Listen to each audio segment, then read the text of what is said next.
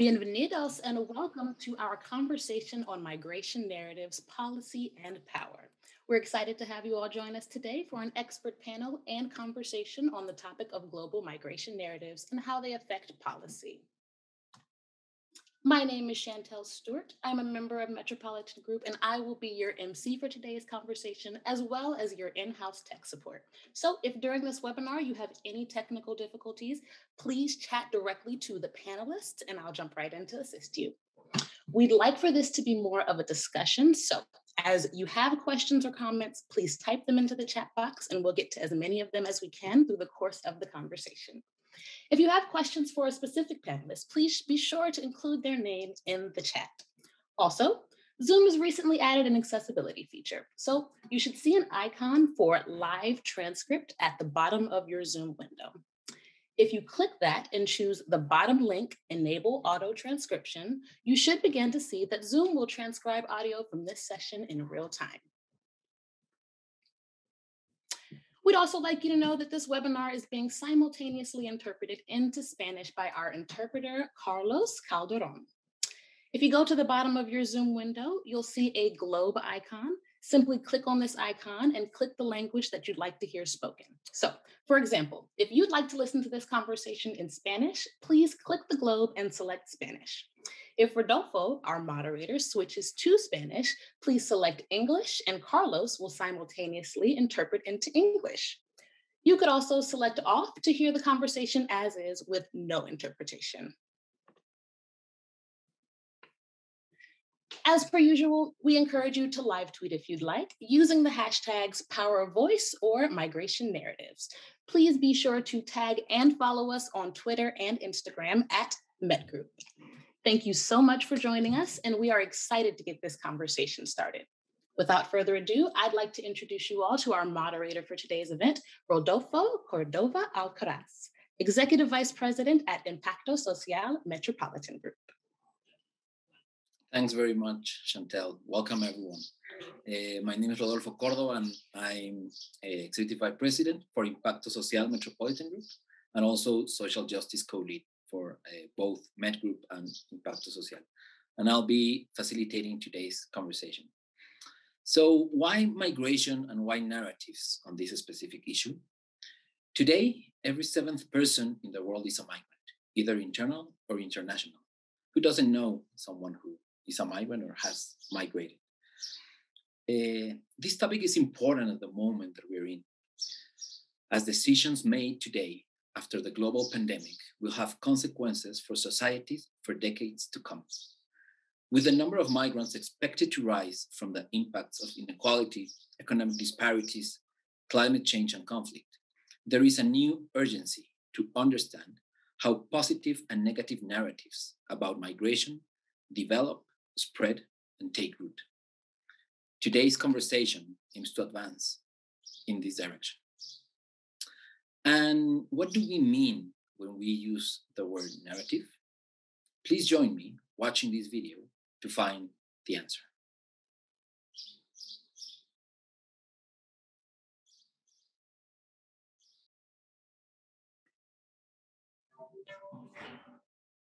The narratives we're exposed to every day reflect a way of seeing the world. Repeated often enough, they can create and reinforce social norms. Hearing a narrative over and over, especially from people in authority, can silence other narratives and become the dominant narrative, accepted as being just the way things are. Narratives shape what we see and how we see issues, defining problems and identifying solutions. And they often validate or sustain the status quo, reinforcing power and privilege for those who already have it.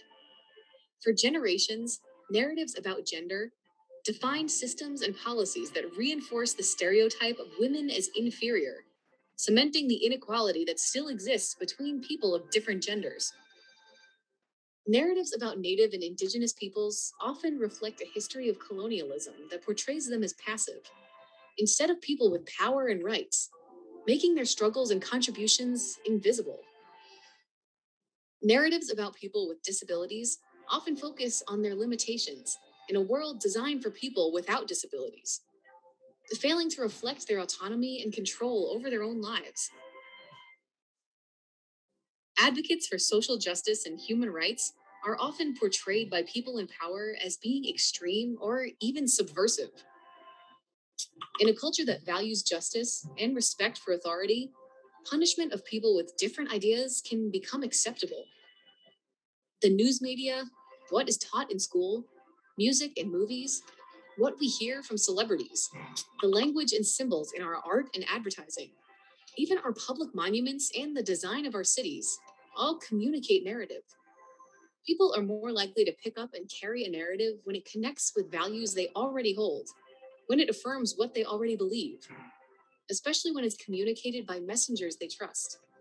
For example, some people have selectively used medical science to stigmatize and marginalize trans and non binary people. Confronting a dominant or false narrative might not be easy, but it is possible. New narratives are being designed and advanced every day by social change advocates all over the world. Learn more about narrative as a key to unlock social change by visiting metgroup.com/narratives.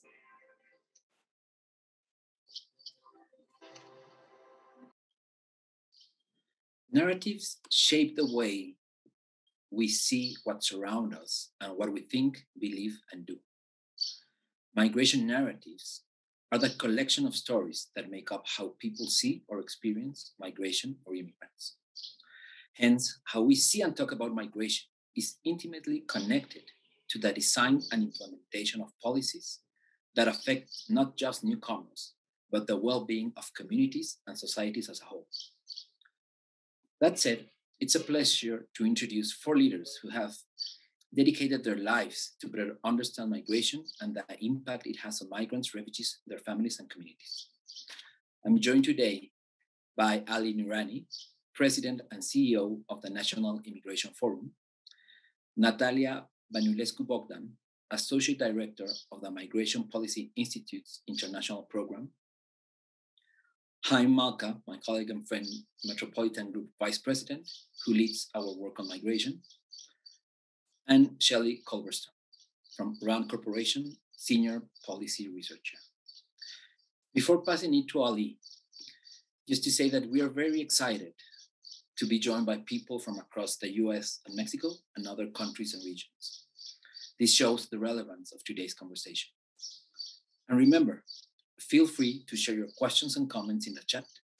And while you're listening, we invite you to think and reflect on how this conversation applies to your work. Ali, can you please kick this off by sharing why migration narratives are important and how narratives shape immigration policy?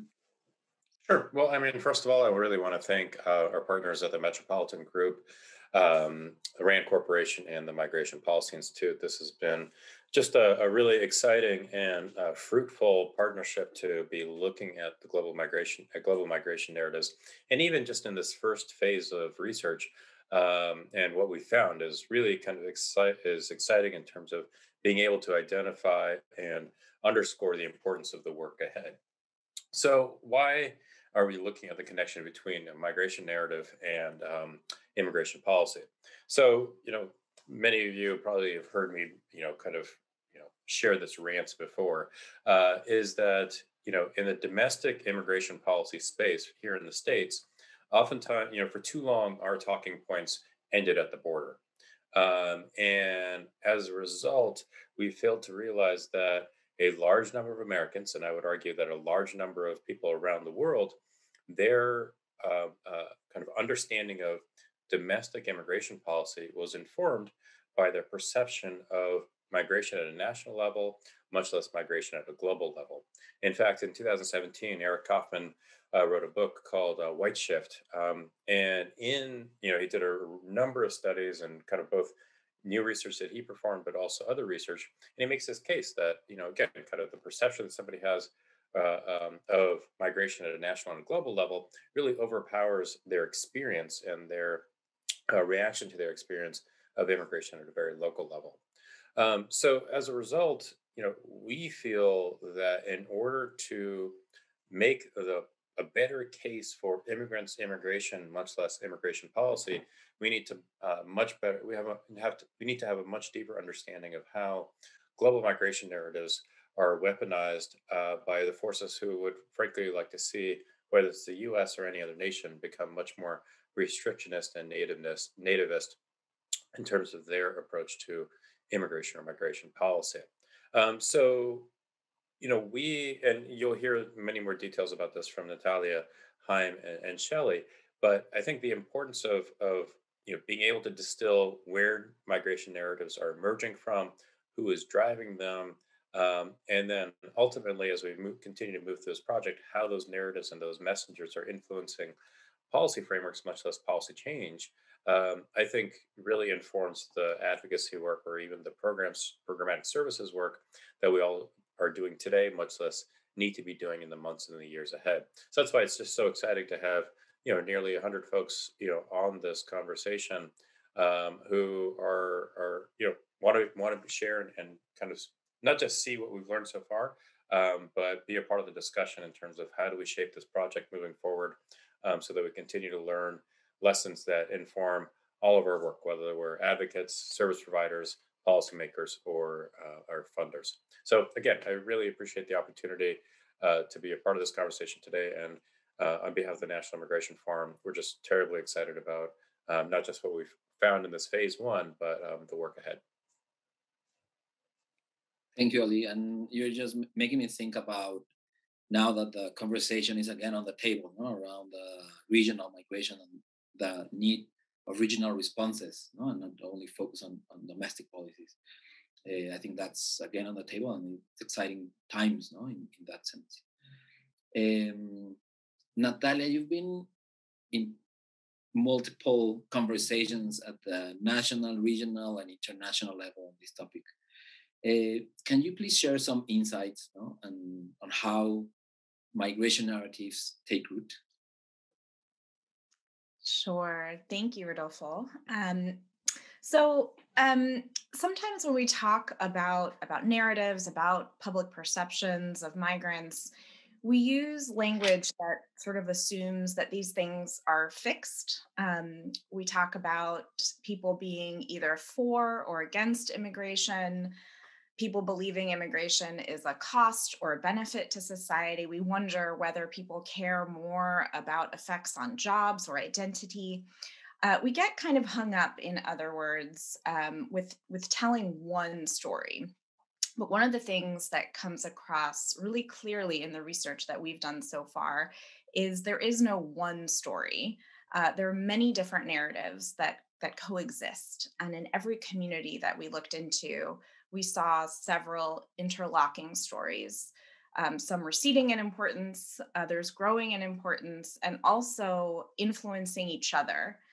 And I think it's this process of influencing each other that we don't actually know enough about. So in this ecosystem of multiple overlapping, sometimes contradictory stories, the question of which narratives are deemed most credible, which ones kind of rise to the top and dominate, and which are most readily dismissed becomes really important.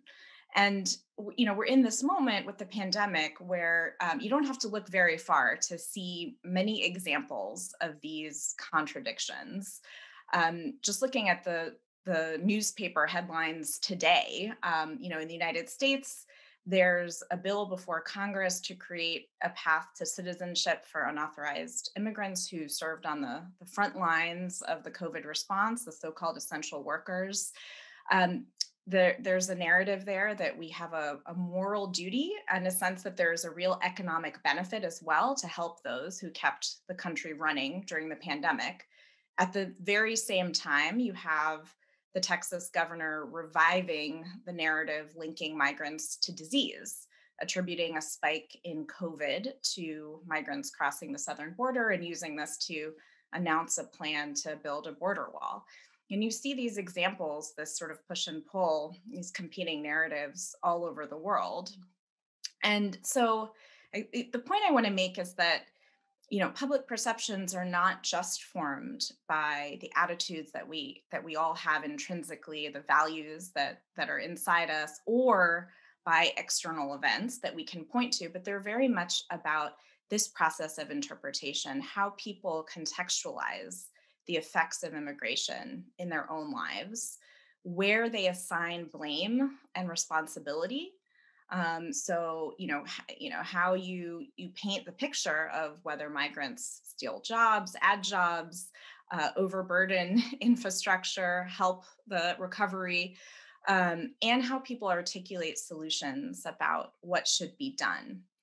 And so we know that the reason certain things take hold or become sticky, you can't draw a straight line from why things become dominant to the facts on the ground. So we know that we can't simply show statistics of, how many migrant doctors have contributed in emergency rooms, or data on, the long-term correlation between influx of migrants and spikes in crime, and have this really enter the bloodstream of the debate. And so I think what we need to better understand is how these narratives trigger both existing values and anxieties, and what makes certain narratives kind of catch fire and others, fall below the radar. And this diagnosis is really important because, we talk a lot about addressing xenophobia, diffusing negative narratives, and this shows us that you need to do more than simply introduce positive narratives. They already exist. We've found them. The challenge is not that there's a void and we need to simply fill it by supplying more information. The challenge is really to understand how and if these messages are resonating. And I'll end there. Thank you, Natalia. This is amazing. I think that you are touching a point that it's critical, no? It's in the sense that facts are not enough, no? And yeah, what you are sharing with us around value, understanding how and if, I think that sets the table for Haim. Haim, you and your colleagues just completed a research study of 5 countries. Can you tell us about common migration narratives across diverse societies, please? Definitely. Thank you, Rodolfo. And I just want to acknowledge that the work that you've done, Rodolfo, over the last decade, both in Mexico and internationally through the Migration Laboratory, has really been not only inspiring, but I think it's paved the way for work on migration narratives more broadly. And it's certainly influenced my own thinking about migration narratives. And you can see your ideas also framing the Migration Narratives Initiative and the study that we just completed. So it's really an honor to be here with you in this discussion and with the other panelists that I've been working so closely with over the last few months. One of the really striking trends that we found when studying migration narratives is just how similar they are across very culturally and politically diverse countries. So we looked at 5 countries. We mapped narrative architectures in the United States, Colombia, Sweden, Morocco, and Lebanon. These are arguably pretty different countries. And we found really striking similarities across all of these. I think the most important takeaway for me is that we found that migration narratives are being manipulated and in some cases weaponized to preserve or attain power, to disrupt the status quo, to deepen polarization, which already exists, or to advance lots of other policy objectives that are really unrelated to migration. This is really critical, and it has implications far beyond migration policy. And the result is that these weaponized narratives are really preventing rational discourse on migration policy, and they're undermining public debate on legitimate concerns that people have around migration and indirect issues that are connected to migration, like jobs and borders and healthcare and education and infrastructure. So we're left with this hyper polarization that we're seeing in many countries that's preventing rational debate and discourse and policy choices on migration. So this isn't random. It's not accidental. We're seeing orchestrated narratives with an ecosystem of actors and stakeholders, including politicians, influencers, media personalities, celebrities, and that are supporting and advancing these weaponized narratives for specific goals. And these goals can be about exploiting commercial opportunities, about attacking incumbent governments, gaining votes, polarizing populations, weakening political and social institutions, undermining democratic principles, and numerous other examples that we can mention.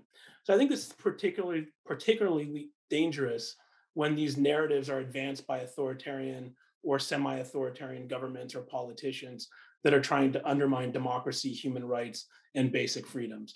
And in some cases, we're seeing connections between weaponized narratives on migration and other weaponized narratives connected to anti-vaccination, climate change denial, anti-democratic norms. So there's lots of examples. Again, Build the Wall is a prime example of a weaponized narrative that advanced the America First agenda. Natalia mentioned the governor of Texas, which is using language about migration invasion. In Lebanon, political leaders affiliated with the Kataib Party are talking about migrants and refugees as an existential crisis. So there's lots of examples of this from Europe as well, where far-right parties are using weaponized narratives around migration to advance politically and to grow their political base. So again, I don't want to give the impression that positive narratives don't exist. As Natalia mentioned, they're out there. There are welcoming narratives. There are narratives in every country that express solidarity with migrants, that recognize the role of migration as part of national identity and national origin stories, that focus on the contribution of migrants to society. But these narratives are not sticking, especially when they're top-down narratives expressed by government leaders. And instead, the dominant narratives that we're hearing are driven by threats and focused on insecurity and threats around economics, around personal safety, around cultural identity. And we're seeing this in every single country. On the economic front, migrants are stealing jobs, or migrants are driving down wages, or on the security front, migrants contribute to crime and are more prone to commit violent crime. Or on the cultural side, migrants are weakening our culture, undermining our language, our values, our way of life. So in many cases, what we're seeing is that these threat narratives can drive a perception of losing control over migration that can be elevated into a perceived existential threat. So in the right mix of circumstances, social, political, economic circumstances, with the right combination of weaponized narratives, it can create this sense among populations that there's an existential threat, that the government has lost control of the borders, that migrants are invading the country. And that sense of an existential threat can lead to tipping points where feelings of acceptance within a society or welcoming migrants starts to shift, and societies pivot from this neutral or accepting of large-scale migration to turning against migration and migrants. And we've seen this in Lebanon, where there's sort of a hospitality fatigue, where the country absorbed about 1 million Syrian refugees, and now people are calling for the return of migrants and refugees, and basically arguing that the country has done a lot, but it can't do any more. And so this tipping point is really critical, because authoritarian governments and other malign actors are looking to identify those openings and opportunities and then exploit those tipping points to shift narratives to advance their own goals. So identifying whether there are early warning signs or indicators that can be predictive of these tipping points is really important.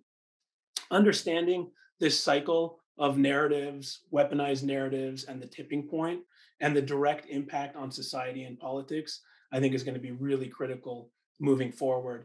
And what this leads to is a real need to develop culturally and politically specific counter narratives that can start to push back on these weaponized narratives, so that we can have a more reasoned policy debate that can ultimately lead to policies that protect both migrants and host communities. Thank you. Thanks, Haim. And I think that you just kind of start answering the first question that came through the chat. What can we do to change these narratives? Probably it's not about changing those narratives, but how we can develop counter narratives, as you were saying. Before going to the Q&A, I would like to pass it to Shelly. Shelly, you have a lot of experience in international response to mass migration. Can you please tell us more about that based on your knowledge and experience? Yeah, thank you, Rodolfo. Hi, everyone. And I wanted to also start by saying what an honor and a fascinating experience it's been to work with colleagues at MPI and Met Group and the National Immigration Forum on these issues. So my colleagues described some of the concepts that some recent work that we've been working on have found. And I wanted to make some of that a little bit more concrete with examples of how narratives have then led to policy in several different countries, and then also use those examples as well to show that the types of narratives that we see are often not unique to one specific context. So while in the United States we're used to narratives that follow certain patterns, thinking those perhaps are uniquely American, what we found while looking across multiple countries is that there are often similar patterns in very different contexts when large numbers of people move quickly. So a couple of examples are here that I would give: the United States, the European Union, Middle East, and just in Latin America, being very specific with Colombia. All have had some very recent and large migration surges of what's called in different contexts either irregular or undocumented migration, or in the Middle East case, it's been more refugees, but with similar logistics of people crossing the borders. So the United States, we're the country with the largest number of immigrants in the world. We have 51 million immigrants, most of whom are in the United States with a visa for work or student purposes and so forth. But what has been very controversial are the 11 million undocumented migrants. And then in particular, from 2017 to 2019, and then also starting now, have been surges of additional migration over the U.S. southern border from people from Mexico and more recently Central America. So 2019 had 1 million people cross the border in that manner. The European Union similarly had a migration surge that peaked in 2015 when refugees from the Middle East, as well as refugees and economic migrants from sub-Saharan Africa found their way via migration trails to go to the EU. And so from 2009 to 2018, 3.4 million irregular migrants crossed into the EU this way on boats or by foot, really peaking in 2015 with 1.8 million people entering that way. Middle East, 5.6 million Syrian refugees have gone to neighboring countries. And as Haim mentioned, Lebanon, Turkey, Jordan, and others have been at the forefront of hosting those. And then Colombia has had in recent years 1.7 million Venezuelans. So these are all societies that have had a very recent and large surge of people coming across borders in ways that hadn't initially been planned by those host governments. And what we found by looking across these circumstances was a number of patterns that were pretty common. Not in all cases, and we did see differences as well, but ways that narratives formed, public opinion followed from those narratives, and then policies happened.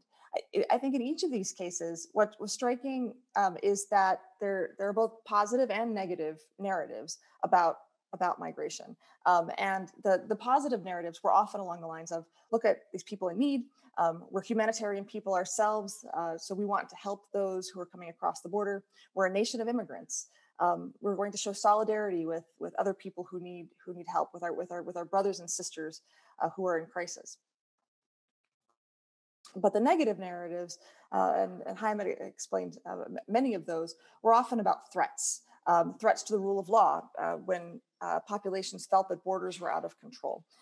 Threats to related to cultural change or jobs or public services. And so a fair amount of fear that was also happening in these contexts. in all of the cases, I think what has been interesting is seeing the link between those both positive and negative narratives and the policies that happened toward migration. So I think really of note is that in all of these cases, the receiving countries and host communities accepted very large numbers of people, regardless of polarized debate and so forth. And I think that in many cases speaks to generosity of societies as they have looked at flows of in what turned out to be often very desperate people. At the same time, countries have reacted as well by a lot of focus on border control, and we know that specifically in our own country, in the United States, with the focus on securing the border, whether it's build the wall or more recent emphases on various types of policies to reduce flow. But the European Union also had similar efforts. They increased investment in what's called Frontex, which is similar to the Coast Guard.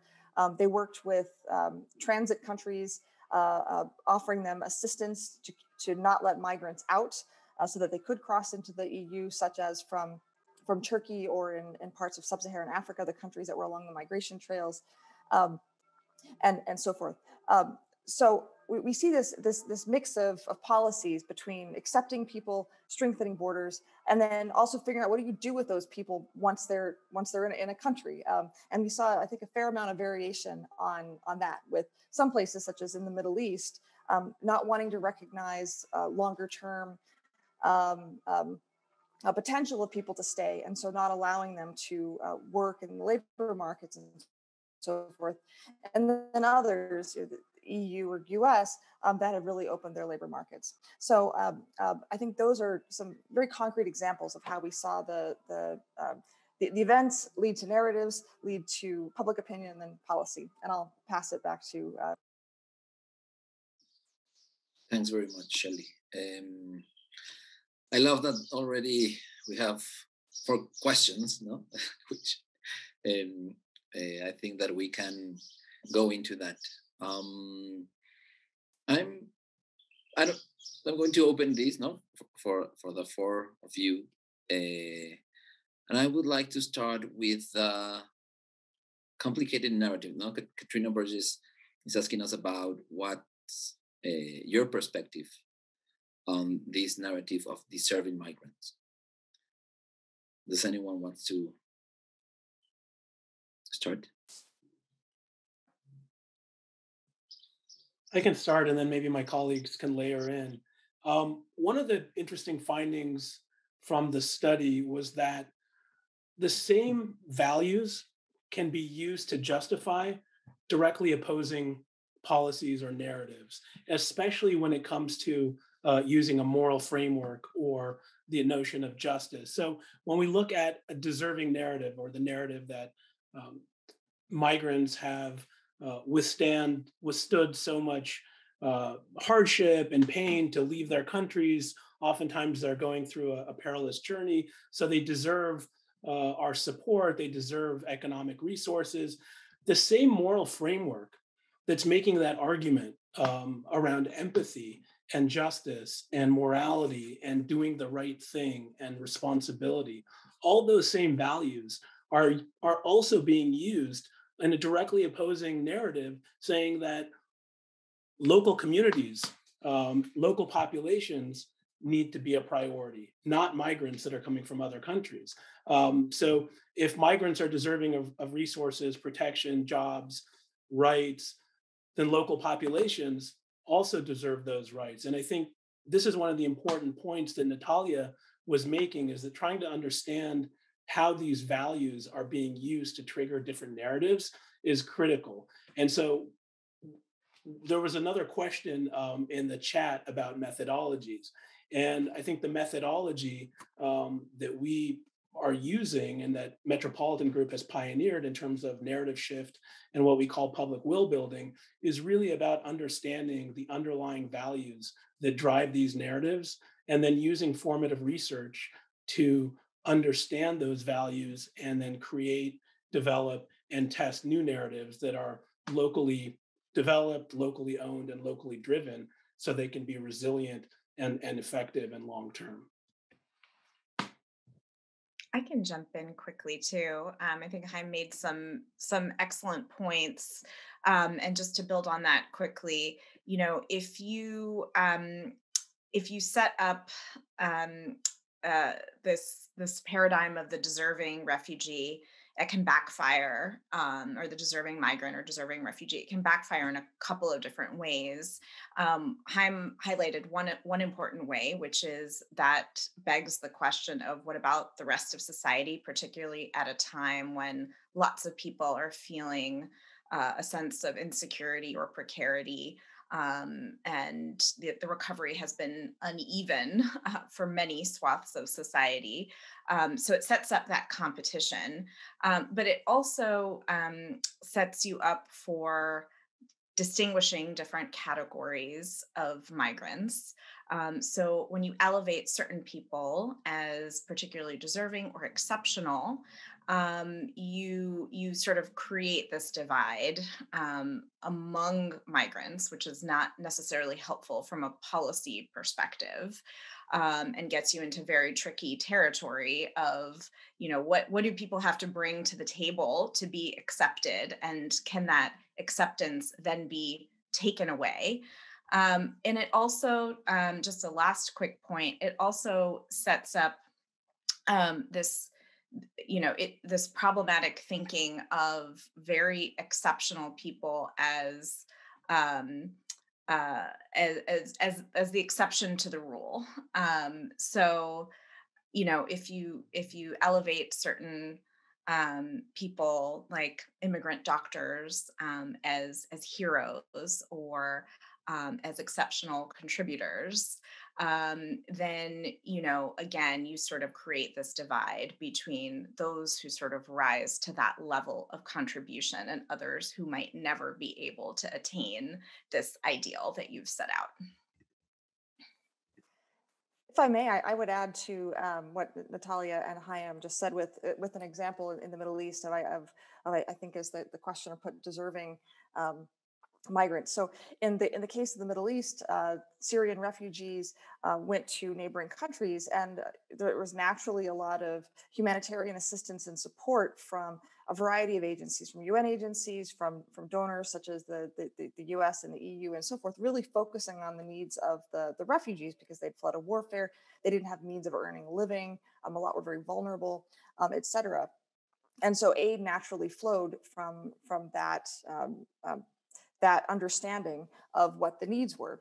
But then local populations often started getting pretty frustrated, noting, hey, I'm poor too, but this other person is getting assistance that, just despite similar needs in this local environment, really weren't being given. And that was leading to a lot of resentment against the refugees. And so as Natalia had mentioned, sort of pitting groups off against each other through those policies and narratives had led to tension. And so over time, what that led to was recognition that assistance really needed to help all of those people, the refugees and the host communities who had similar needs. And I think, and you see a lot of humanitarian assistance policies now requiring that some element of host community is included as well. Thank you, Shelly. And Natalia, Ali, do you want to add something? Okay. So I want to address both Brenda and Marta's question. But before going into that, I'm seeing that Felipe's comment and question is really linked to the study. So I would like to address that first. And what he's asking is if we have found any significant difference in the results of perception in Latin America compared to other regions. In the study, I remember that one of the cases was Colombia. So I can already think of a couple of things, but I don't know if Ali, Natalia, Haim, or Shelly want to kick this off.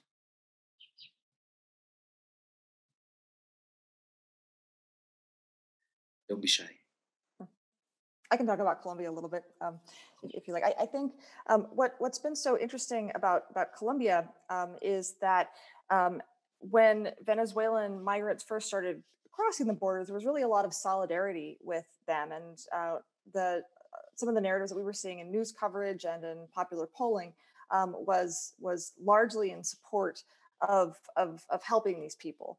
They were culturally similar. A lot of Colombians had remembered a couple decades previous when they had gone to Venezuela and Venezuela had welcomed them in terms of jobs. So there was a large sense of solidarity. But then at a certain point, there was a bit of what we're calling a tipping point where that solidarity and welcoming soured to an extent, with levels of frustration of lots of people coming in, the schools are becoming crowded, just a sense of things being out of control with lots of border crossings.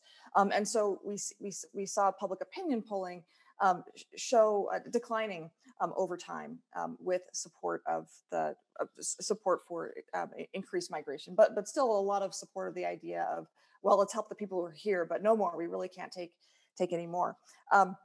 But throughout that, I think what has been so interesting in Colombia's case, which I really think makes Colombia a model for the rest of the world in dealing with refugee situations, and some colleagues and I wrote an op-ed about this as well, is that Colombia became very pragmatic about the situation of the Venezuelans. That instead of getting frustrated and refusing to integrate them over time, they developed a separate set of visa policies that would enable Colombians to at least have a temporary solution with dignity that enabled them to have livelihoods. And so they turned this difficult situation into something very pragmatic. And then I think, in my opinion, have set an example for how these circumstances could be handled in other cases.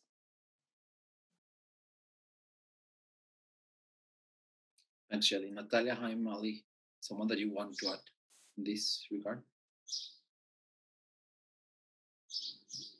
So go ahead, Natalia. Please go. Yeah, I think just to quickly add to that, I think what we've seen by looking at different case studies is sometimes you have a set of enabling conditions that can allow a positive and welcoming top-down narrative to be created, to establish itself, and potentially even to flourish. And so it's very important to have these structural conditions in place. So again, this having a population that you can feel solidarity towards, a culturally similar migrant population that speaks the same language, has the same religion. Also, another enabling condition, having the leadership from the top say, this is an issue that we can handle from a policy perspective, and also that we should handle morally, because we believe in showing solidarity and brotherhood. So those are all extremely important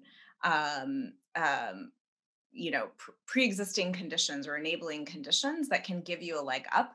But I think what we also learned is that they're not sufficient. And that's kind of the key of this conversation.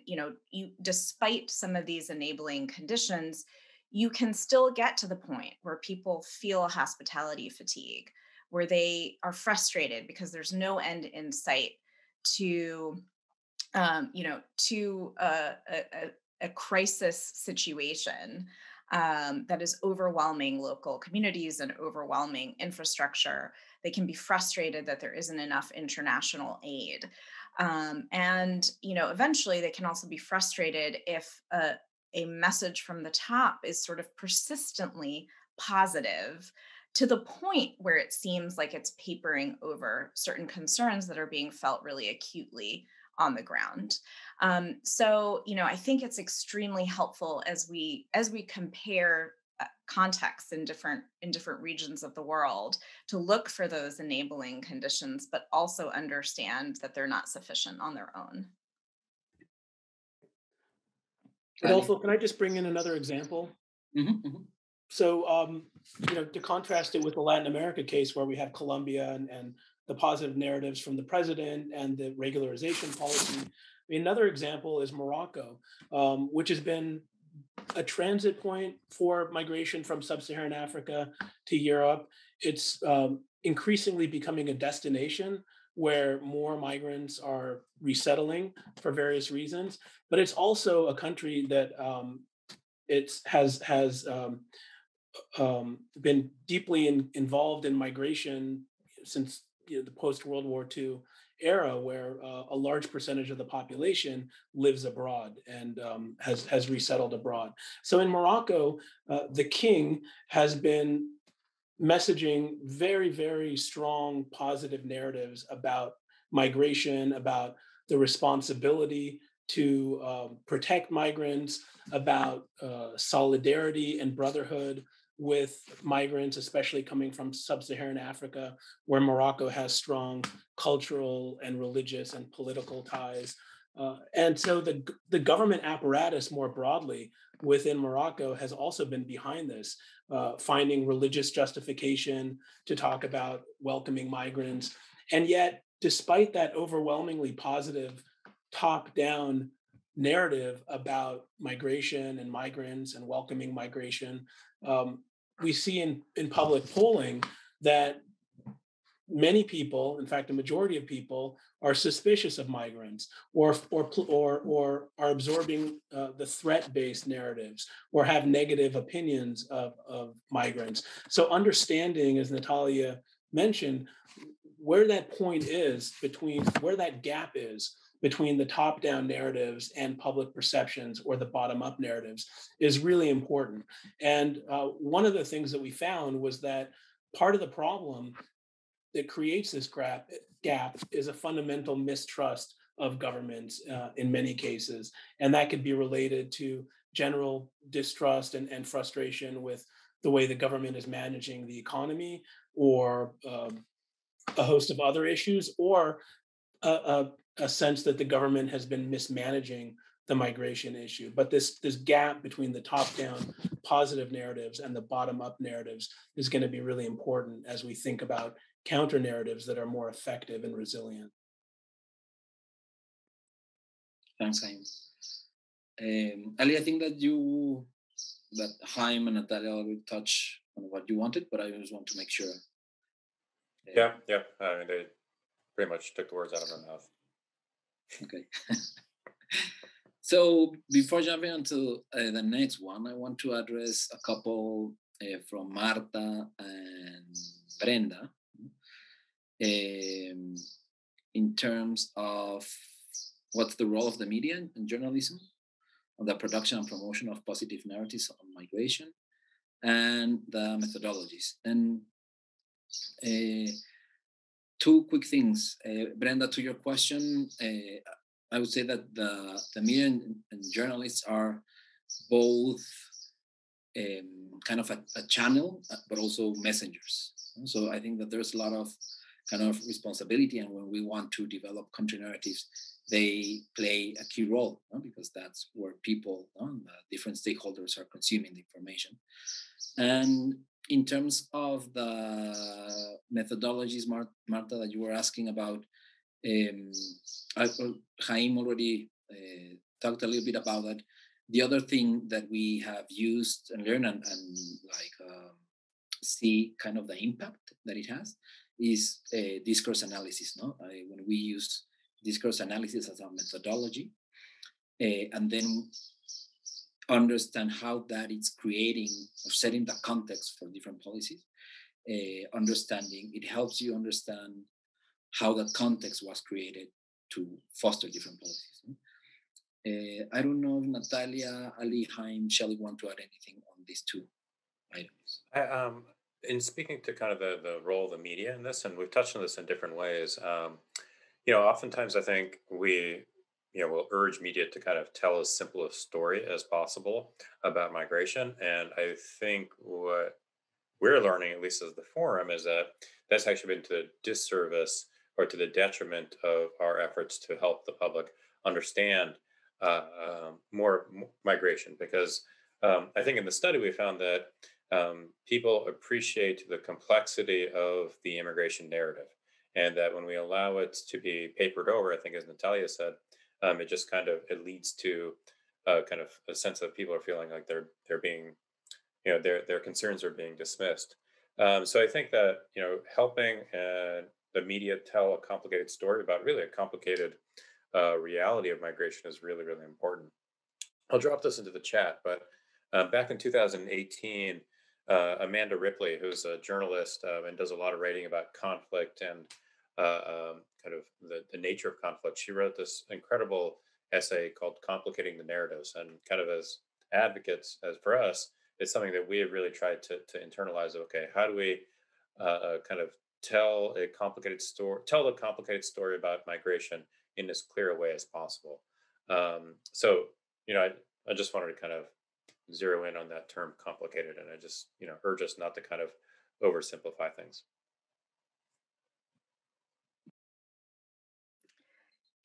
I'll jump in with just another comment about the media. I mean, one thing is the story, different media outlets are telling, but a whole other issue is what people are motivated to consume. So we're in this landscape where there has been an explosion of sources of information. And so people can cherry pick the information that they're willing to consume much more than they ever could before. So with, different social media channels, local networks, international media, you know, the very first hurdle is what people choose to read, and beyond that what they choose to believe or simply dismiss out of hand. And it's very much tied to questions of identity, because we know that when that these very controversial policy questions tap into people's feelings of identity and kind of get entangled with them.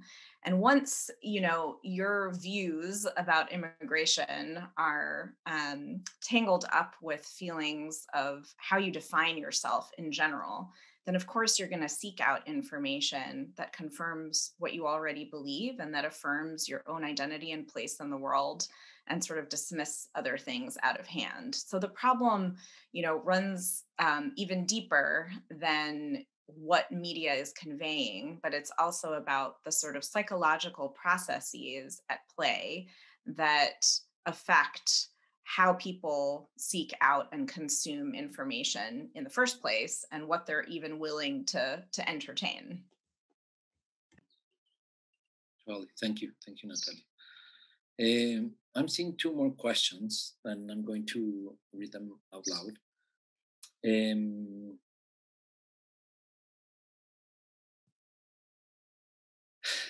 This is, because it was sent to us, I don't know if the person who wrote it feels comfortable sharing the name, so I'm going to read the comment on the question. It seems easier for politicians and other leaders to gain support by frightening their constituents than by inspiring them. Is this just the way things are, or are there any narratives about the role of politicians that would stigmatize those who demagogue the immigration issue? If so, how do we promote those narratives of responsible leadership? And the other one, and I will give you time to think about the answer for that one. The other one is also sharing that we are is someone that supports a number of US-based non-profit organizations that work at the intersection of workforce development and immigration refugee rights. And she's sharing, we are consistently challenged with how to productively frame the contributions of immigrants to justify additional support for career pathways. We recognize that this can trigger negative thinking around exceptionalism or deserving immigrants. Can you please provide examples of productive framing for the economic workforce contributions of immigrants? Well, a lot of this, I mean, to jump in here, these are both really, really important questions, right? And in the first phase, what we wanted to try to do is get a sense across these 6 countries how the migration narrative was playing out. Again, kind of what was driving it, but also what was missing in terms of better understanding how to proceed. So in the second phase of work, what we really want to start to do is better understand who are the messengers and what are the messages that, whether it's from a top-down perspective or probably more importantly, kind of the bottom-up perspective, actually begin to shift public perception. particularly kind of with response to the economic development or the economic side of this. I think that there's a lot of great work happening on the cultural side now, at least in the States. But we continue to run into this the buzzsaw of the economic fear that immigrants and refugees are takers of programs, services, jobs. So a lot of this, at least from my perspective, is kind of part of the second phase. But I don't know what others think. Yeah, thanks, Ali. I would add on the labor market and workforce question. I think this is one of the really interesting things that we're finding looking across these different country contexts is just how different. I think the workforce issue was one topic that really has very different narratives according to context. And so it was interesting seeing the interplay of what local labor markets like, and then what narratives were around immigrants. So, for instance, in the Middle East, one of the biggest fears about the refugees is a narrative that they're going to take jobs. And so they're very restrictive labor market policies about refugees working. And it's a bit of a catch-22 because they're not allowed to work legally, but there isn't enough aid for them. So they have to work anyway. So they work under the table. And so it's sort of a race to the bottom of just people being able to support themselves. Everyone knows they do it anyway, but they're not allowed to do it legally. There's a lot of pressure just on that issue. On the other hand, in Sweden, what was interesting was that a lot of the discussion around labor markets and migrants were a bit different. It was not so much that they were competing for jobs, but that many of the migrants who had entered Sweden were lower skill and had a lot of trouble adapting to the Swedish labor market with language and so forth. So instead, there was worry about, well, what happens with a community that really can't integrate into labor markets. And then so all the other countries were kind of in the middle, and the U.S. had pretty competing narratives on that. As many of us know. And on the one hand, there's concern that migrants, whether low skill or high skill, can take jobs that American citizens have. On the other hand, business community in particular often is saying, look, we don't have enough people, we need some more. So such a wide variety of narratives around labor market. But it was clear that in each case, the labor market job issues were hitting such sensitive nerves. And I think this would be something that's really important to dig into, to understand, what leads to these different types of narratives in different contexts, and when are they positive and when are they negative, and what are the contextual factors, as Natalia had noted, that set societies up for having certain types of discussions along those lines. Okay. That's really key here. Just saying that this is sort of why we're arguing for this more forensic analysis of what is driving these concerns and how do they all intersect, because arriving at that diagnosis is a really important part of then being able to construct a narrative that is inclusive and that also resonates with people. And one of the first things you have to do is acknowledge people's concerns. So I think we can't say that many general things about what works, though I know that's what everybody's question always is, and I wish we knew and sort of had the answer. But I think one of the general principles that we do see emerge is that it's problematic when people are feeling certain concerns and anxieties, and people are everywhere. Whenever there's social upheaval and change in people's lives, there's always a period of adjustment and a set of intersecting concerns. And I think just highlighting the possible benefits, especially when they accrue to society at large and might not necessarily apply to the individual person in question, or at least not evenly everywhere. That can be a hard case to make sometimes without first acknowledging that there is hardship and there are challenges, and that people aren't crazy for for being in the struggle sometimes. So I think that's, one of the sort of things we would add to the immigrants as contributors frame, that it has to come hand in hand with that acknowledgement on the other side.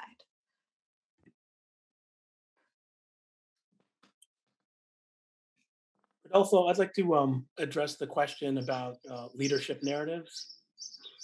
So the question is making the statement that it seems that it's easier for politicians and leaders to gain support by frightening their constituents and driving these fear-based threat narratives. And the question that was posed is this just the way things are?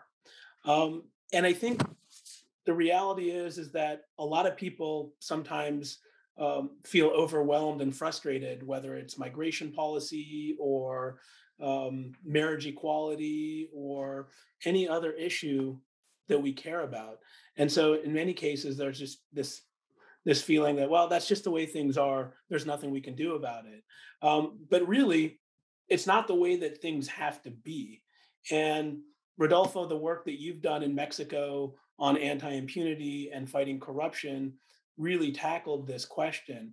And when you started that work, there was this general feeling that corruption and impunity is just endemic, and that's just the way it is, and it's always going to be that way. But through the public will building work and the narrative shift work that you and your colleagues at ISMG did, you started to see a shift where people recognized that it didn't have to be that way. And so I think going back to the question of methodology, using public will building, using narrative change methodology that really dives in and does the formative research to understand people's values and understand the values that are driving different narratives is really important if we're ever going to develop those counter narratives that promote anything from responsible leadership or more humanizing migration policies. So really understanding the values is key to making those changes, long-lasting changes. And the short answer is yes, it is possible to make that change. And and I think that as we have experienced, it takes time, and a lot of good discipline in the implementation.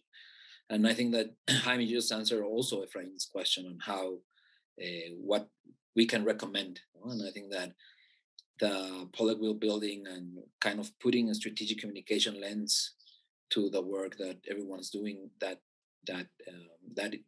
something that we can recommend. And when we talk about strategic communication lens, we're talking about have clarity on the goals, identifying the stakeholders that will help you achieve those goals, understanding those stakeholders, and then developing and implementing a strategy and monitoring and evaluating it. Yeah. Natalia, Ali, Haim, Shelly, is there anything that it's burning that you want to share at this moment that you haven't shared?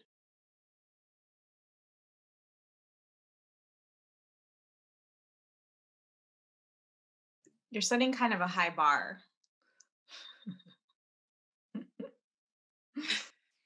We all are, I think. And I think that this has been a very exciting conversation. And Natalia, as you were saying, I love the word forensic analysis on how to understand deeply what's moving these and why these narratives are being so entrenched in many levels. Someone was sharing on the chat a reference back to the 19th century.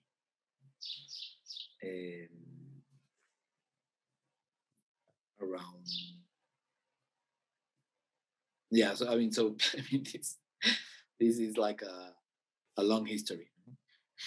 So I guess I would just add, and this is actually an ask of folks who are watching, is that if there are very specific questions that you think we should be digging into in the second phase as we're scoping out the second phase of work, quite frankly, as we're kind of trying to identify resources. So with the resources that we need to if we're able to raise the resources, it's not just kind of developing and testing kind of narratives to kind of push back or kind of realign the conversation, but it's also doing pretty in-depth case studies across a number of countries. So we just have a deeper understanding of kind of how top-down narratives are successful or not successful, but then also, how these very powerful and insidious bottom-up narratives are emerging and being weaponized by other policymakers. So if there are specific questions that you have that you think we should be digging into, please let us know. And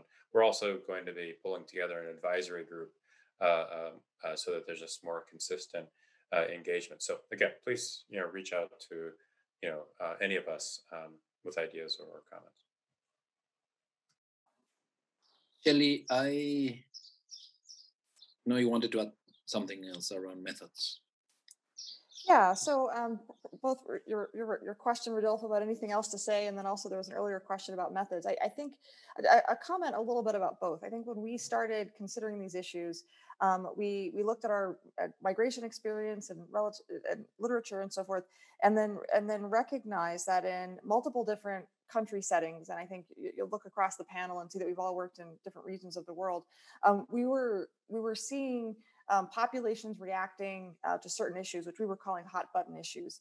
And those could be, I think we discussed jobs, but in addition, cultural change or crime and security or terrorism, or during the pandemic, health and what happens when flows of people are moving and what that does to for health.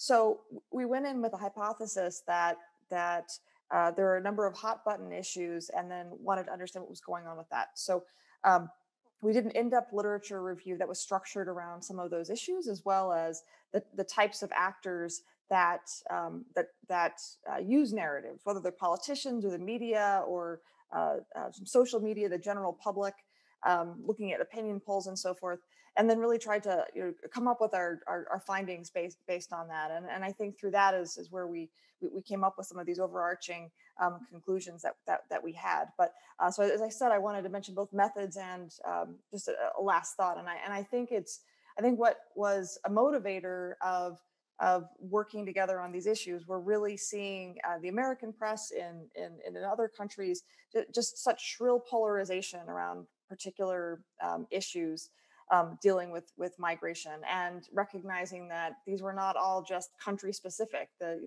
Upset about people crossing a border or how migrants are treated, or variety. But that's not just an American issue that happens around the world, and wanting to really understand what was feeding into that. So so both a comment on the methods and on why we thought this was important to do. Awesome. Thanks very much. I don't see any more comments, questions on the chat. I'll jump in, Rodolfo, to just touch on one of the comments that was already made in the chat, which I don't think we fully delved into, which was this issue of, how can we create narratives that present migration as something that benefits the whole community. And I think that really gets to the heart of this challenge.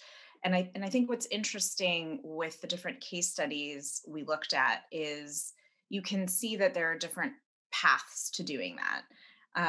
There's invoking people's sense of moral duty, or compassion, or tapping into how people define themselves vis-a-vis migration, as well as the issue of economic benefit. But one thing that we also discussed in our report is this issue of practicality and pragmatism. And it sounds a bit mercenary maybe, but sometimes it's also about just tapping into what people can plainly see is a workable solution, rather than sort of high morals or identity questions. I think sometimes showing that being inclusive is actually a sort of practical approach at a time when, not dealing with the migration that is at your doorstep can be quite catastrophic for society, and sort of, pretending that people aren't entering irregularly, or that people aren't working under the table, sort of ignoring, these dysfunctional things that are happening not in accordance with the rules we've all set out, can be extremely disruptive. And so, we saw, in, Colombia is another great example. There was the moral case, there was lofty language about brotherhood and solidarity, but also a very practical case to be made, for, the right way to manage, a situation that could otherwise create huge upheavals, in people's lives. And I think we've seen that people do respond to those practical arguments, and that's one way of, painting this picture of what we can do that actually works for the whole of society. Totally. Haim? Thanks, Rodo. Yeah, I'd like to just make one last point, and that is that the mapping of migration narratives and understanding the weaponized narratives and how they form and how they spread that we did in this first phase of work is really important. But what I think that is urgent and critical now as we move into the second phase of work is to really do the formative research to understand the underlying values driving these different narratives, to understand the gaps, to develop the effective counter narratives and message frameworks that are resilient and locally owned, so that NGOs and advocates and service providers and policymakers at local and national levels can start using some practical tools and using more effective counter narratives to push back on these weaponized and threat-based narratives, so we can have a reasoned policy debate. We don't, there are plenty of positive narratives out there, as we've talked about, but there's this real gap in positive narratives that are actually effective and resilient, and that are sticky and work. So there's an immediate gap that we need to fill through the formative research, the social listening, the polling, the focus groups, the stakeholder interviews. It's so that can inform and create this knowledge capital that we can use to develop the counter narratives and then go into the testing and refining of these narratives. So that's the work of not just one small coalition of partners. It's going to take a much bigger coalition of partners and stakeholders, both nationally, but also internationally, of civil society organizations and policymakers, national governments, local governments, working together. So please, as Ali mentioned earlier, please let us know if this is something that you're interested in, if you want to be a part of this. There's a lot of work to do, and there's a lot of space for this work. Ali, back to you. Sure. So I guess just to begin to wrap this up, phase one, we learned a lot. We identified a number of gaps in kind of, I think, our collective understanding of the issues, not just as organizations, but I think also as the movement. And that, ultimately, look, narrative shapes policy. So we have got to figure out how we are shaping the narratives that lead to the policies that we're all fighting for day in, day out. It's kind of as simple as that. And so, from the perspective of the forum, we're just really excited about the work that's coming up. And again, please reach out if you have questions, ideas, and ways that you'd like to participate.